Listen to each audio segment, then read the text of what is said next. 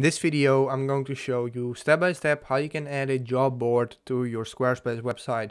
But before we start, you can't do this with the free plan. So what you need for this, you need to have Squarespace open, and you want to go to the link in the description, which will bring you to Elfsight, where we can create custom widgets which we can later add to our own Squarespace site. So we want to type in job. And here we have a job board that we can create, and this is the template that we can go ahead and edit. So we have a volunteer organization, IT corp, restaurant vacancies, hotel vacancies, anything like that.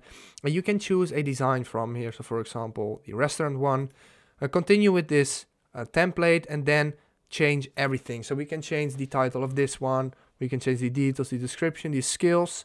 We can change the layout, the job card, basically anything. So once you've edited this, how you want it to be, we can go ahead and hit add to website. And now we have to copy this link by first selecting light. And then we have to copy this link, go to Squarespace, hit edit. And now we have to find a place where we want to place it. So let's go and select this, get code.